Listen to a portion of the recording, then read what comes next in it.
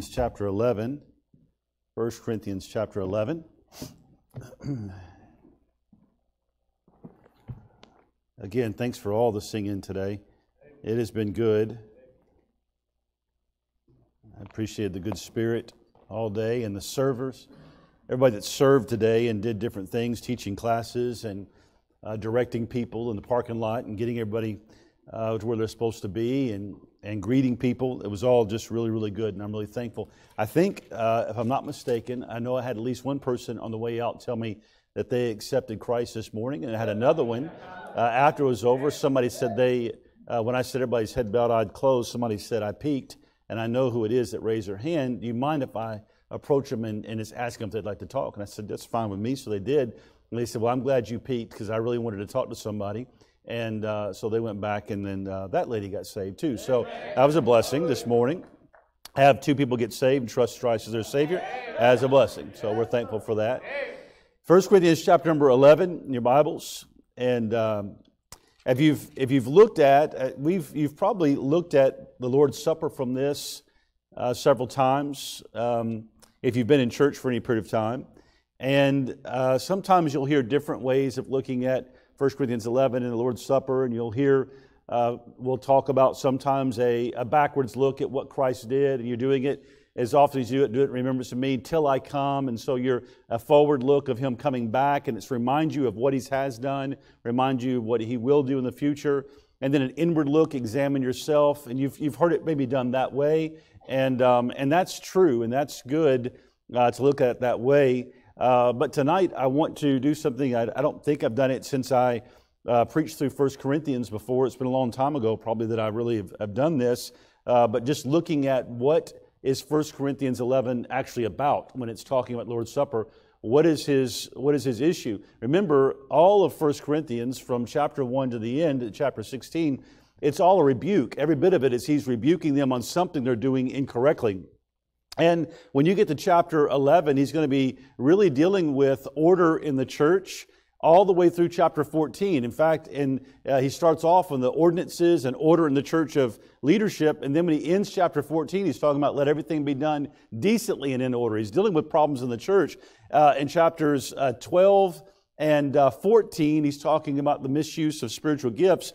And he's sandwiched right between them is charity. And the idea is if you would live in charity, if your idea was I'm doing what I'm doing for the love of other people instead of for love for self, then your spiritual gifts won't cause you so much trouble within the church and you wouldn't have so much disorder within the church. Well, then chapter 11, he starts off the first half of chapter 11. Sometimes we start looking at it and we think it's about hair length. It's really not about hair length. What 1 Corinthians chapter 11, the first half is about a submitting to authority. And the church had a problem with that the head of Christ is God, the head of man is Christ, and the head of a woman is the man. And that layout of that, not to say that Christ is any lesser than God, and a woman's no lesser than man, but there is a way that is set up, and a balance that's set up there, and so that's the way it's supposed to be. You say, well, the culture doesn't tell me that. Culture does something different. Doesn't matter what culture says. We're not lining the Bible up with culture. We're lining the culture up with the Bible, and so we stick with what the Bible says. And so the first half of that is dealing with that. And obviously, the reason why he wrote this. Remember, there was somebody from the household of Chloe. Were tattletales. It didn't have that in the Bible, but they had come and they had told Paul, hey, look, there's a lot of problems in the church. Now I use that really sarcastically, tattletales. They were telling him, hey, we got issues, and we need you to help us with these issues. And they told him of all the issues, and obviously Paul's writing through all the stuff about the fornication in the church and the wisdom that's a problem in the church, and man's wisdom and the divisions they've got amongst themselves and people suing each other and all the different problems he deals with. When he gets to chapter 11, obviously there was something he's now addressing when it came to people submitting to authority. Well, that's the first half of this chapter. The second half, when you get to look at verse number 17, and the second half of this part of this chapter is stating this. Now, remember, I didn't have it, but he wrote it. He didn't have chapter marks and all those things and verse marks. That was done for our benefit. But if you were to think, he just wrote a letter.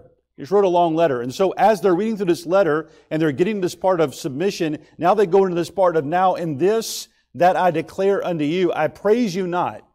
Remember, this whole thing's a rebuke. I praise you not. That you come together not for better, but for worse.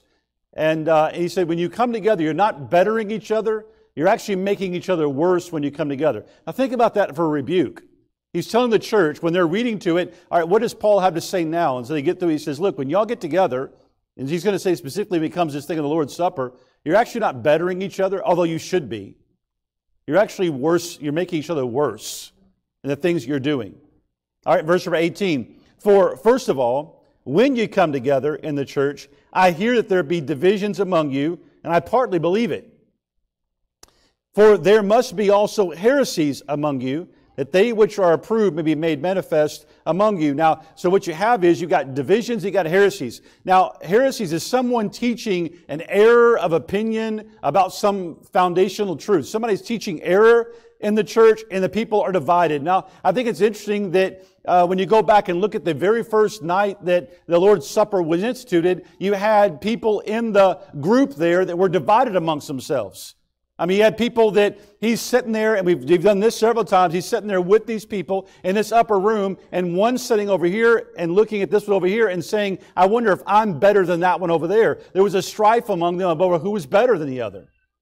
Now, when Jesus is delivering the most intense truth that's ever been delivered in the history of mankind, my body's going to be broken, my blood's going to be shed so that you can have life. And while he's delivering that truth, there's somebody wondering, am I better than the guy across the aisle from me somewhere?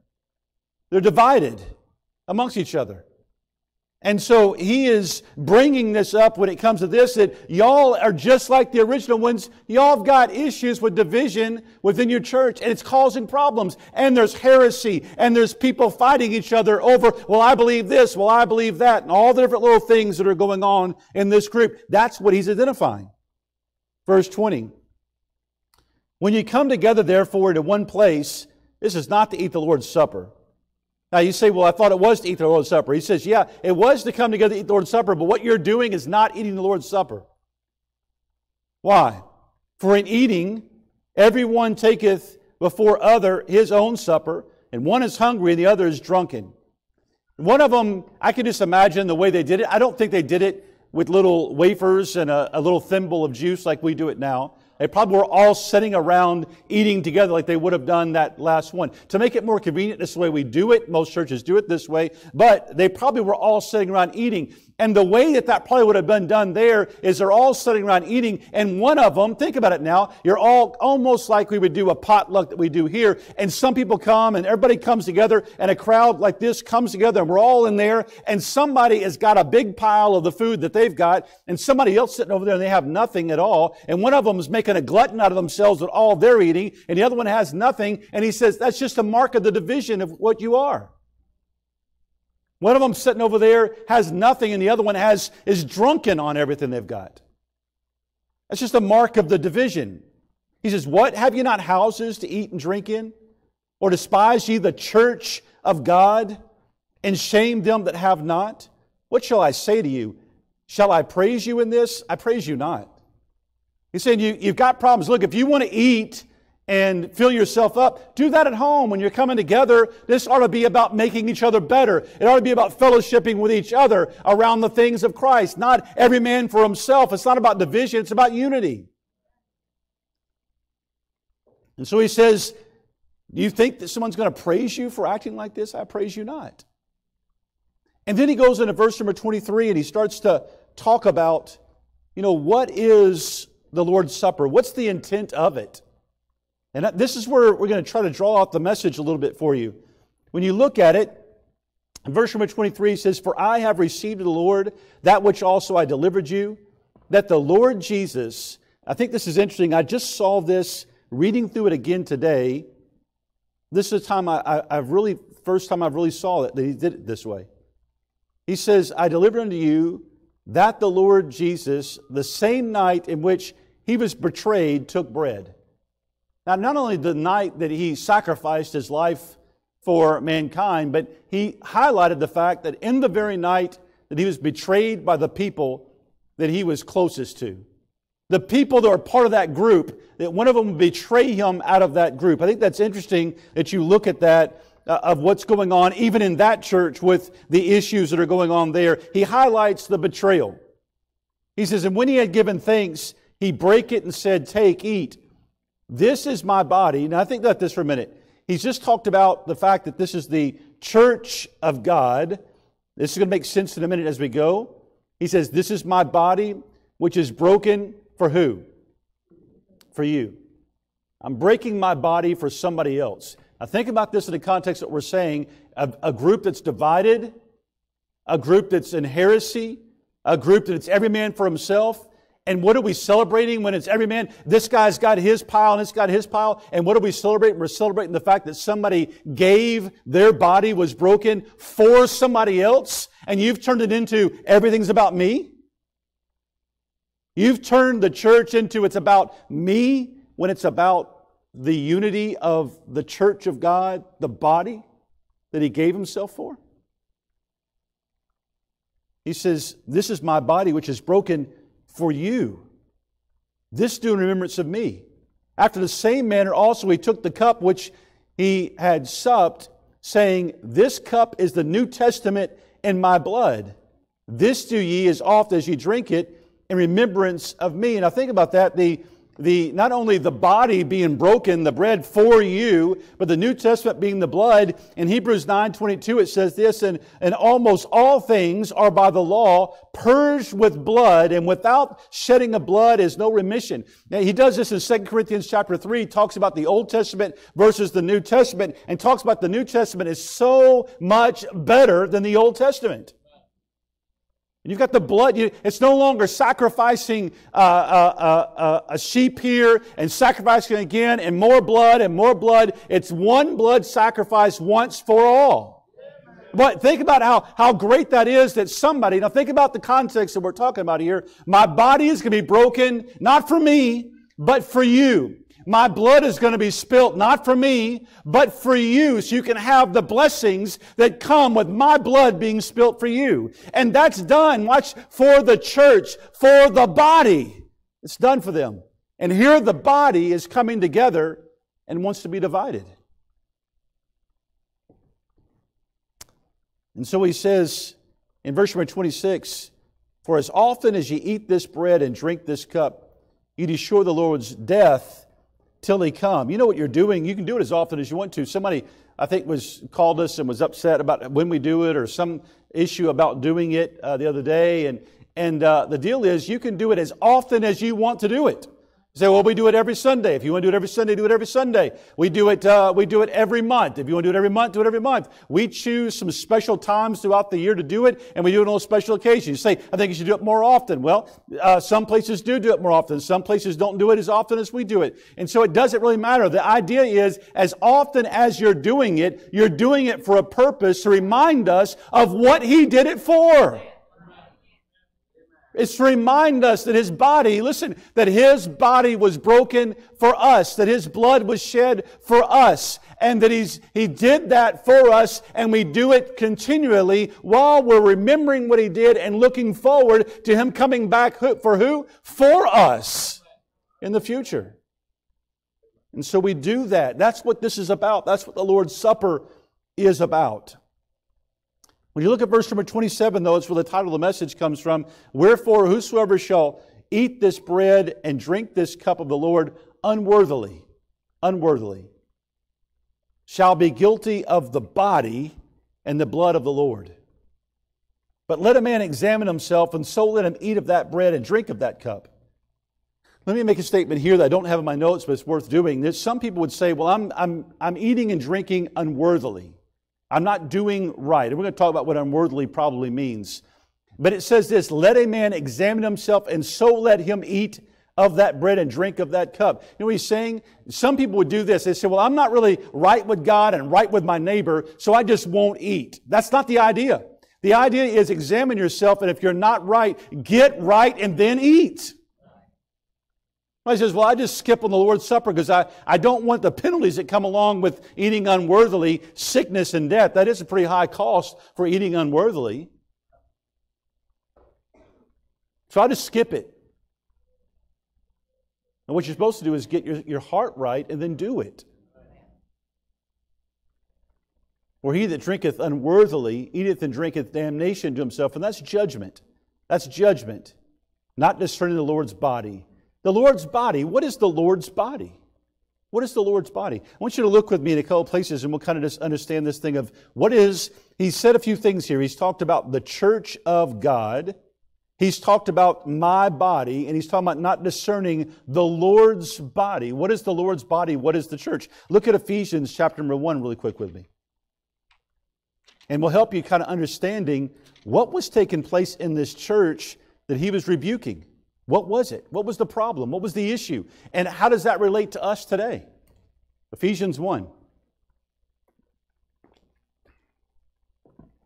Ephesians 1.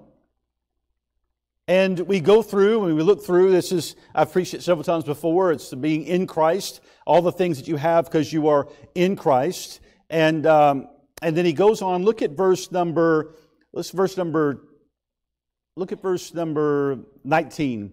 And what is the exceeding greatness of His power to usward who believe, according to the working of His mighty power, which He wrought in Christ, when He raised Him from the dead, and set Him at His own right hand in heavenly places, far above all principality and power and might and dominion, and every name that is named, not only in this world, but also in that which is to come, and hath put all things under His feet, and gave Him to be the head over all things to the church, which is His what?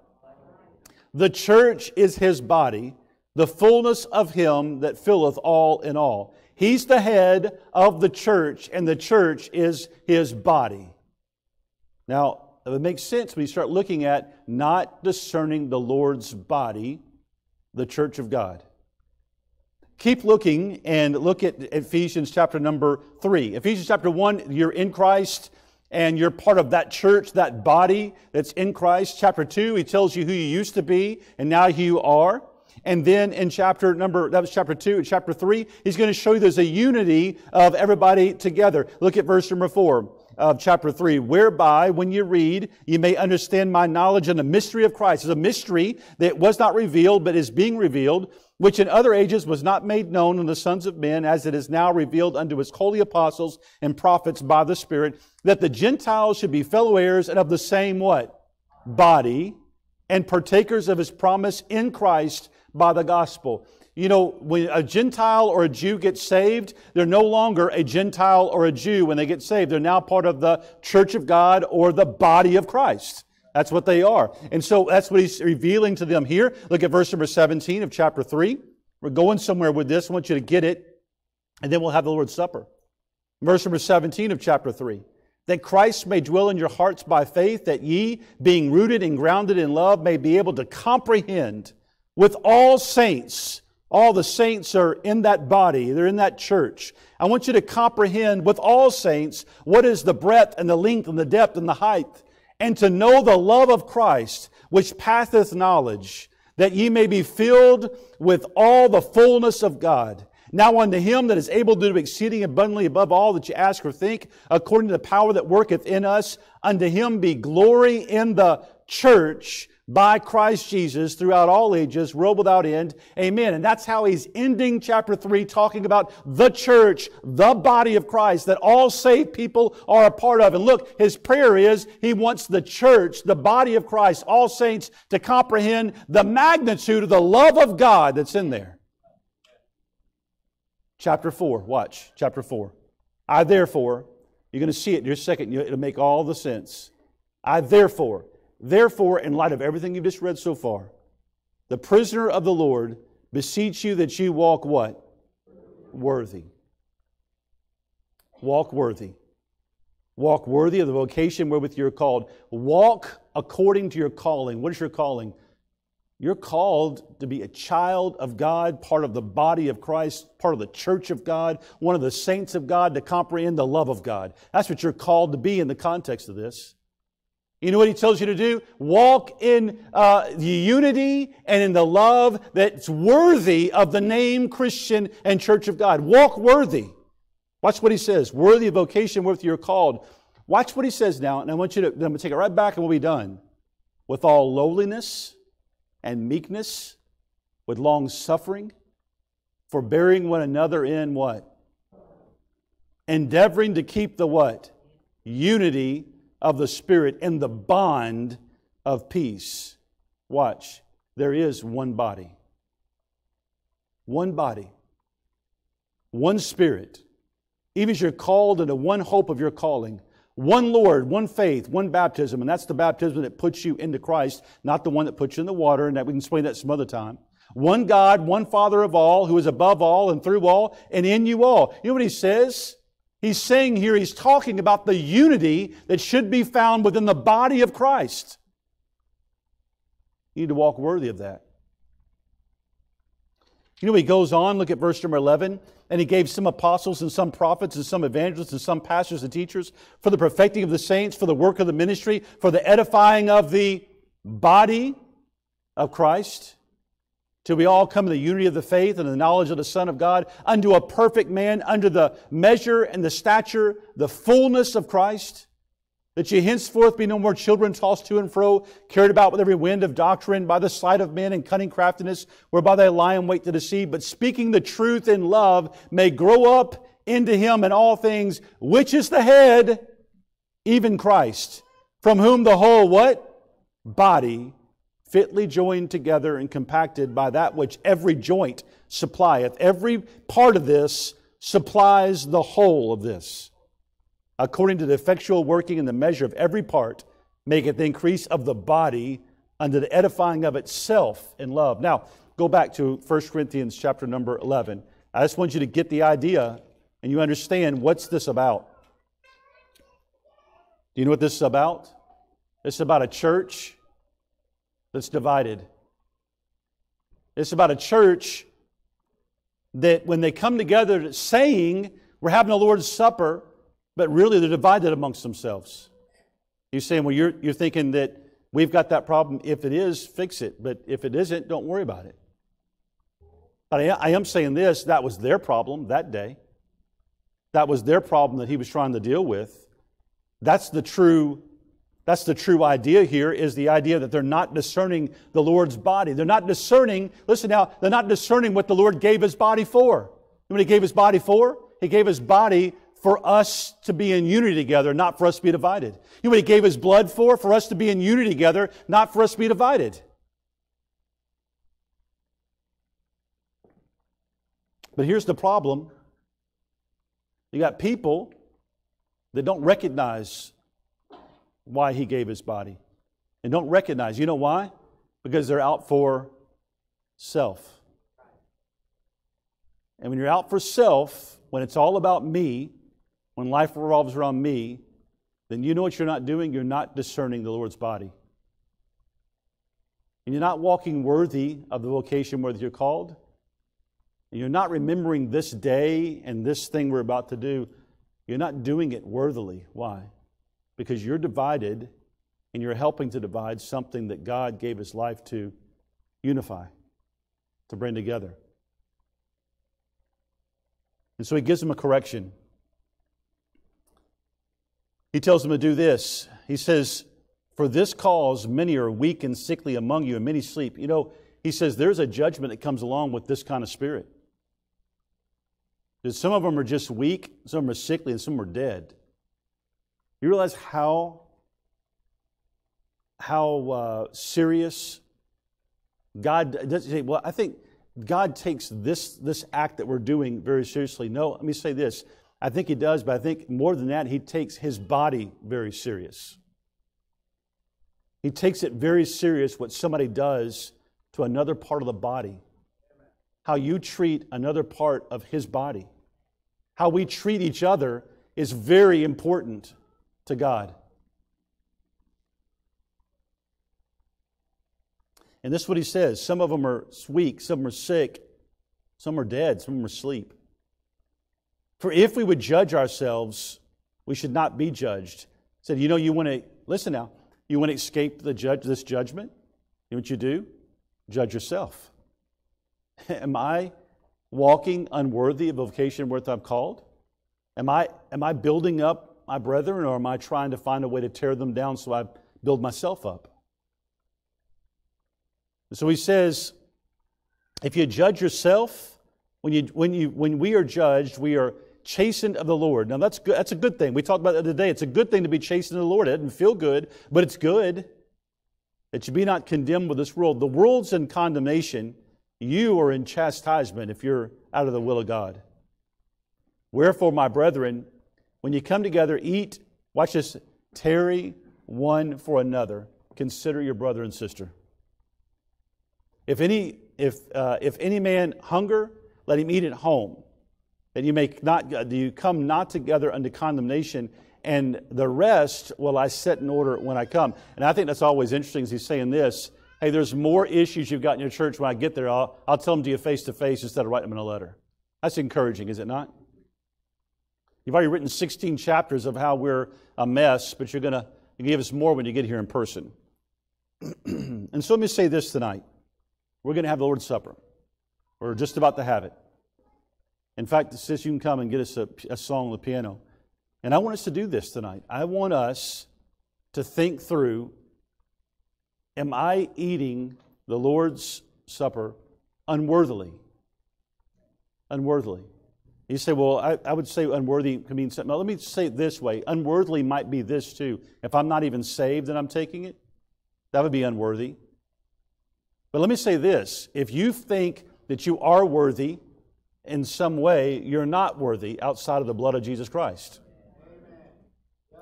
And so in my mind here, and when I'm looking at this, when I see the unworthy portion of this, I really don't think he's talking about lost people, or else I don't think he would have used the term sleeping as far as their death.